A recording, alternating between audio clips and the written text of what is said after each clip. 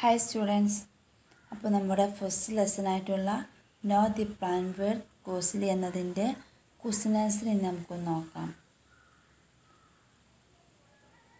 ഇതിൽ last page നോക്കാം. Significant learning outcomes. നമുക്ക് ഈ പാഠത്തിൽ നിന്നും കിട്ടിയിട്ടുള്ള പ്രധാനപ്പെട്ട പഠന നേട്ടങ്ങൾ എന്തെല്ലാമാണെന്ന് നോക്കാം. Identify and explain that plants with chlorophyll prepare their own food.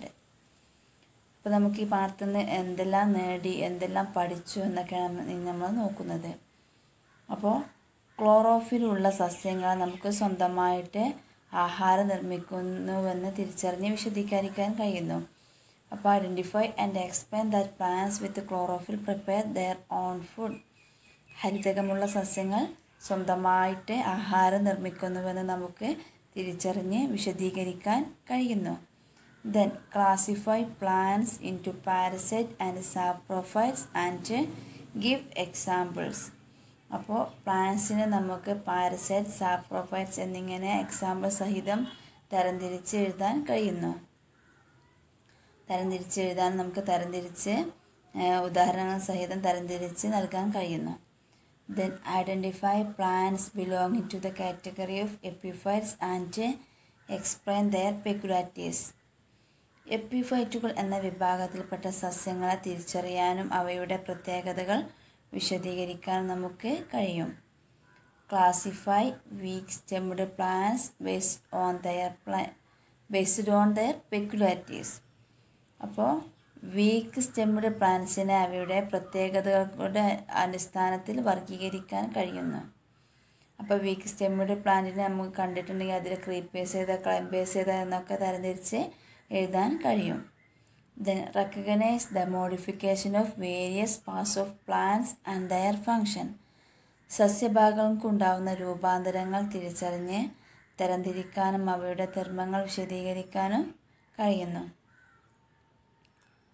Realize the significance of plant diversity and suggest protective measures. സസ്യവൈവിധ്യത്തിൻ്റെ പ്രാധാന്യം തിരിച്ചറിഞ്ഞ് നമുക്ക് സംരക്ഷണ മാർഗങ്ങൾ നിർദ്ദേശിക്കാൻ കഴിയുന്നു. അപ്പോൾ ഇതെല്ലാമാണ് നമുക്ക് ഈ പാഠത്തിൽ നിന്നും കിട്ടിയിട്ടുള്ള പ്രധാനപ്പെട്ട പഠന നേട്ടങ്ങളെന്ന് പറയുന്നത്. Okay, then let us assess. നമുക്ക് വിലയിരുത്താം, നോക്കാം. അതിൽ ഫസ്റ്റ് ക്വസ്റ്റ്യൻ കൊടുത്തിട്ടുണ്ട്. Classify the plants given below on the basis of suitable criteria. താഴെ കുറച്ച് പ്ലാന്റ്സ് കൊടുത്തിട്ടുണ്ട്. അവയെ നമുക്ക് ഉചിതമായിട്ടുള്ള മാനദണ്ഡങ്ങൾ നോക്കിയിട്ട് അവയെ വർഗീകരിക്കണം. ഏതെല്ലാമാണ് പ്ലാന്റ്സ് എന്ന് നോക്കൂ. Mango tree, Loranthus, mushroom, കസ്കൂട്ട, paddy, Monotropa, sandalwood tree, Rafflesia, Neottia and Wanda. അപ്പോൾ നമുക്ക് ഇവയെ തരംതിരിക്കണം. അതായത് ഇവ ഏതെല്ലാം തരത്തിൽ പെടുന്ന പ്ലാന്റ് ആണെന്ന് നമുക്ക് തരംതിരിച്ചെഴുതണം. അപ്പോൾ ഇതിൽ ഏതെല്ലാം തരത്തിലുള്ള പ്ലാന്റ്സ് ഉണ്ട്? പാരസൈറ്റിക് പ്ലാന്റ്സ്, എപ്പിഫൈറ്റ്സ്, സാപ്രോഫൈറ്റ്സ് എല്ലാം ഉണ്ട് അല്ലേ. അപ്പോൾ ഇതിൽ വരുന്നതിൽ ഏതെല്ലാമാണ് പാരസൈറ്റിക് പ്ലാന്റ്സ് നോക്കൂ. പാരസൈറ്റിക് പ്ലാന്റ്സിൽ പെടും കസ്കൂട്ട, Rafflesia, sandalwood tree.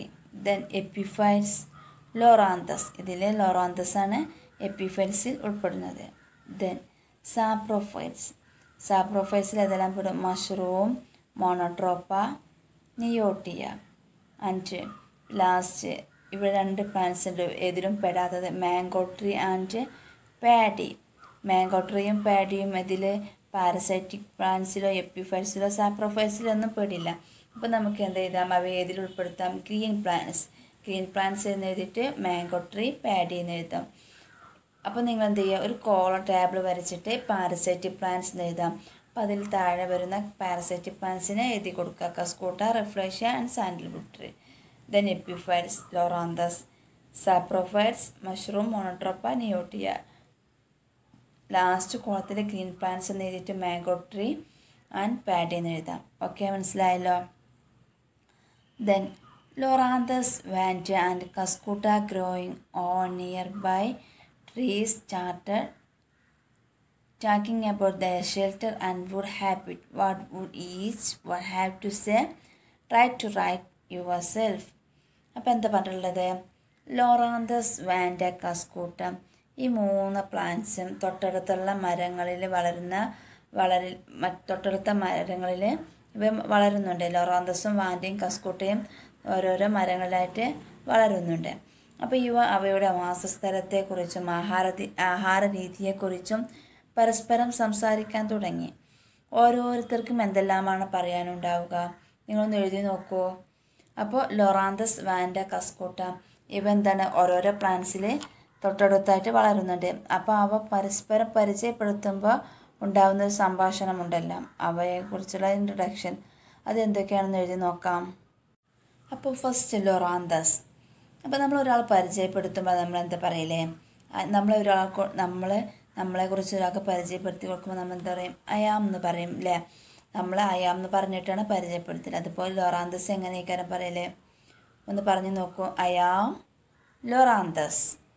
I grow on the trunk of other plants. ഞാൻ ലോറാന്തസ് ആണ്, ഞാൻ മറ്റുള്ള ട്രീസിൻ്റെ ട്രങ്ക്സിലാണ് വളരുന്നത്. പിന്നെ എന്തൊക്കെ പറയുന്നുണ്ടോ? My green leaves can prepare my own food by absorbing water and nutrients from the host plant. അല്ലേ? അതിൻ്റെ ഗ്രീൻ ലീവ്സ് അതിനാവശ്യമായിട്ടുള്ള ഫുഡ് ഉണ്ടാക്കും. എങ്ങനെയൊക്കെ? By absorbing water and nutrients from the host പ്ലാന്റിൽ നിന്ന് വാട്ടർ ന്യൂട്രിയൻസ് ഒക്കെ വലിച്ചെടുത്ത് അവർക്ക് ആവശ്യമായിട്ടുള്ള ഫുഡ് ഉണ്ടാക്കുമെന്ന് ലോറാന്തസ് പറയുന്നത്. പിന്നെ ഐ ആം സെമി പാരസൈറ്റ്സ്. അപ്പോൾ എന്തൊക്കെയാണ് പറയുന്നുണ്ടാവും നോക്കൂ, ഒന്ന് എഴുതി നോക്കാം. ലോറാന്തസ് എന്ന് നിങ്ങൾ ഹെഡിങ് കൊടുത്തിട്ട് I am ലോറാന്തസ്, I grow on the trunk of other plants, my green leaves can prepare my own food by absorbing water and nutrients from the host plant. I am a semi-parasitic plant. അങ്ങനെ എഴുതട്ടോ. Okay, then want എന്തൊക്കെയാണ് പറയുന്നത്? I am want, I grow on other plants and prepare food by myself. അപ്പോൾ എന്താ want പറയുന്നത്? ഞാൻ വാൻഡയാണ്. I grow on other plants and prepare food by myself. ഞാൻ എനിക്ക് ആവശ്യമായിട്ടുള്ള ഫുഡ് ഞാൻ സ്വന്തമായിട്ട് ഉണ്ടാക്കും. ഞാൻ വളരുന്നത് മറ്റുള്ള പ്ലാന്റ്സിലാണെങ്കിലും എനിക്ക് ആവശ്യമായിട്ടുള്ള ഫുഡ് ഞാൻ ഉണ്ടാക്കും.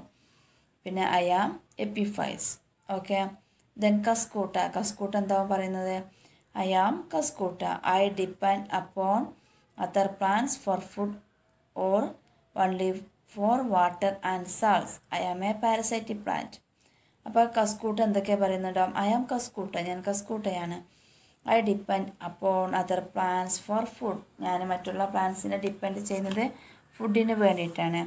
Or only four water and salts, പിന്നെ വാട്ടറിനും മിനറൽ സാൾട്ട്സിനെല്ലാം വേണ്ടിയിട്ട് ഞാൻ എന്ത് ചെയ്യുന്നുണ്ട്? മറ്റുള്ള ഹോസ്റ്റ് പ്ലാന്റിനെ ഡിപ്പെൻഡ് ചെയ്യുന്നുണ്ട്. I am a parasitic plant, ഞാനൊരു പാരസൈറ്റിക് പ്ലാന്റാണ്. മനസ്സിലായില്ല? അപ്പോൾ ഇതെല്ലാമായിരിക്കും അവർ പറയുന്നത്. അപ്പോൾ നിങ്ങൾ ഇതുപോലെ നോട്ട്ബുക്കിൽ എഴുതാൻ മറക്കരുത്. According to Raju, the function of the root are only to fix the plants in the soil and absorb water and minerals. How will you respond to his opinion? രാജുവിൻ്റെ അഭിപ്രായത്തിൽ വേരുകോട ധർമ്മങ്ങൾ എന്തൊക്കെയാണെന്ന് നോക്കാം. സസ്യങ്ങളെ മണ്ണിൽ ഉറപ്പിച്ചു നിർത്തുക, ജലവും ലവണങ്ങളും വലിച്ചെടുക്കുക എന്നിവ മാത്രമാണ് വേരുകോട ധർമ്മം എന്നാണ് രാജുവിൻ്റെ അഭിപ്രായം. ഈ അഭിപ്രായത്തോട് നിങ്ങളുടെ പ്രതികരണം എന്താണ്? നിങ്ങൾ യോജിക്കുന്നുണ്ടോ ഇതിനോട്? നമ്മൾ പഠിച്ചിട്ടുണ്ട് അല്ലേ വേറെയും റൂട്ട്സിൻ്റെ ഫങ്ഷൻസ്. അപ്പോൾ നമുക്ക് എന്ത് എഴുതണം? Other than the absorption of water and minerals Roots have some other function also. അപ്പോൾ എന്താണ്? ഈ മിനറൽ സാൾട്ട്സിൻ്റെ അബ്സോർപ്ഷൻ കൂടാതെ റൂട്ട്സിന് വേറെയും ഫങ്ഷൻസ് ഉണ്ട്. എന്തൊക്കെയാണ്? It is the root which fixes the plant family in to the soil. Besides this, the root of some plants have the ability to store food in its roots. അപ്പോൾ വാട്ടറും mineral സാൾട്ട്സിൻ്റെ അബ്സോർപ്ഷനും പിന്നെ മണ്ണിൽ fix ചെയ്ത് ചേർത്തുന്ന ജോലിയും കൂടാതെ വേറെ എന്തെല്ലാം ഉണ്ട്? Ability to store food in its Roots. റൂട്ടിൽ ഫുഡ് സ്റ്റോർ ചെയ്യാനുള്ള കപ്പാസിറ്റി ഉണ്ട്, അതിനുള്ള ഒരു ജോലി കൂടി ചെയ്യുന്നുണ്ട്. Besides this, the roots of some plants have the ability to store food in its roots. These type of roots are called storage roots. ഇപ്പം നമ്മൾ പഠിച്ചിട്ടുണ്ട് അല്ലേ,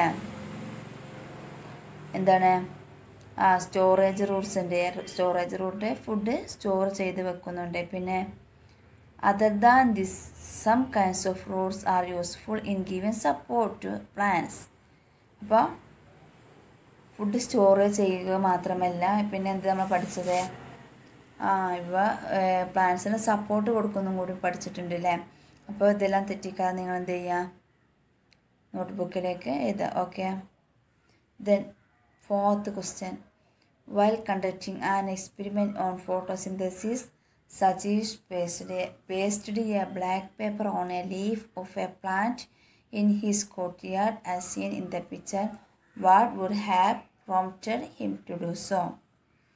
പ്രകാശ സംശ്ലേഷണവുമായി ബന്ധപ്പെട്ട് സജീഷ് ചെയ്തിട്ടുള്ള ഒരു പരീക്ഷണത്തിൽ മുറ്റത്ത് നിൽക്കുന്ന ഒരു ചെടിയുടെ ഇലയിൽ ചിത്രത്തിൽ കാണുന്നത് പോലെ ഒരു കറുത്ത ടാപ്പ് ഒട്ടിച്ചു. സജീഷ് ഇങ്ങനെ ചെയ്തത് എന്തിനായിരിക്കും? This is because to prove that light is needed for photosynthesis. അപ്പോൾ ഫോട്ടോസിന്തസിസ് നടക്കണമെങ്കിൽ പ്രകാശം വേണമെന്ന് തെളിയിക്കാൻ വേണ്ടിയിട്ടാണ് സജീഷ് ഇങ്ങനെ ഒരു എക്സ്പെരിമെൻറ്റ് ചെയ്തിട്ടുള്ളത്. മനസ്സിലായല്ലോ?